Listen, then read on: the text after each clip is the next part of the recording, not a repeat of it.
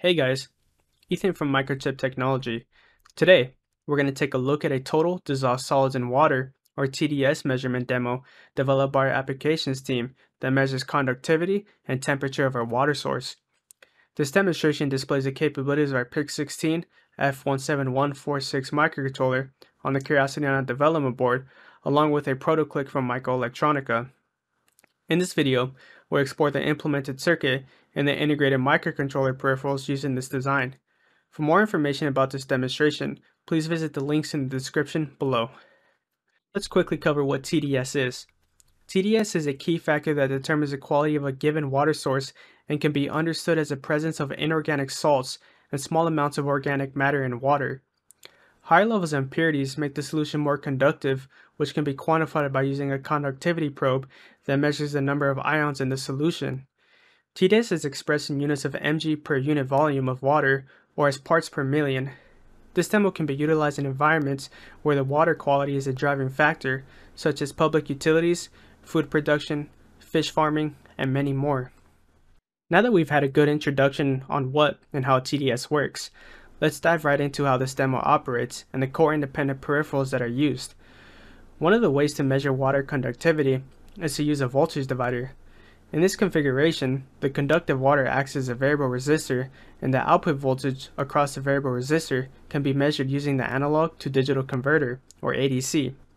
From the ADC's measurements, the TDS values can then be calculated.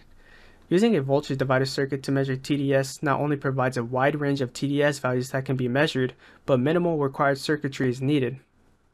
Although this may seem like an adequate way to measure TDS, a major drawback of this voltage divider circuit is that the accuracy begins to decrease over time, resulting in more frequent system calibrations.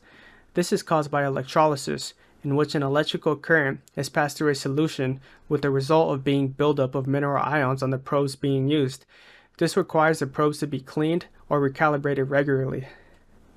To rectify this issue, the op-amp peripheral found on the PIC16F17146 microcontroller will be used as a relaxation oscillator configuration.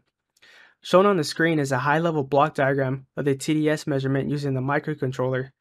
The circuitry used to create this consists of a capacitor, multiple resistors, and an op-amp. The combination of resistors and capacitors is known as an RC circuit, and it was assembled on a proto-click. A relaxation oscillator is a nonlinear electronic oscillator circuit that can generate repetitive non-sinusoidal signals such as square, rectangular, or triangular waves. To generate them, initially, the op-amp's inputs are in balance. To correct the imbalance, the op-amp pushes or pulls the output in one direction. As this occurs, the output shifts, and the op-amp must start moving the opposite direction to try and counter this change. The output begins to oscillate in this state. The relaxation oscillator improves the long-term stability of TDS meter by significantly reducing the amount of corrosion built up on the probe. The TDS probe is connected as an input to the op-amp and acts as a variable resistance. The input value of the capacitor determines how quickly the oscillator oscillates. By varying this capacitor value, the frequency range can be modified. In the implemented relaxation oscillator circuit, the capacitor was set to 0.1 microfarads to measure TDS values between 0 and 2000 milligrams per liter. This will generate pulses with a frequency range between 1 Hz and 40 kHz for a TDS range of 0 to 2000 milligrams per liter.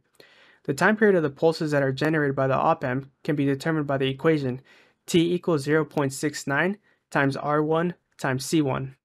Alongside the TDS values being read, an ADC is used to measure the temperature of the water. The ADC measures the output from a negative temperature coefficient temperature sensor, or NTC for short. The CCP allows for the measurement and control of different events, as well as to generate PWM signals. The CCP can operate in one of the following three modes. In capture mode, when a user-defined event is detected, the 16-bit period register, CCPRX, captures and stores the value in the 16-bit odd number TMRX register. These events can be configured to occur either on a rising edge or falling edge of the signal. In compare mode, the 16-bit value of the CCPRX register is constantly compared against the 16-bit value of the odd number TMRX register until a match occurs. Once the match occurs, a user-defined event is triggered based on the configuration of the mode control bits. Some possible events include triggering an ADC read or toggling a pin. In PWM mode, an even-numbered timer module starting with timer 2 can be used to produce a PWM output signal on the CCP-X pins. The pulses generated by the op-amp will be captured by the CCP peripheral. The CCP is configured to capture every fourth rising edge using timer 1 as its clock. The CCP captures the op-amp output, which can be then used to calculate the pulse time period, which can be converted into TDS values. The onboard USAR peripheral was set up at 9600 baud to display the TDS values and the temperature of water to a terminal window. To calculate TDS, the frequency generated by the op-amp module and the temperature are measured continuously. Once every 1 second, the TDS and temperature values are displayed to the terminal window.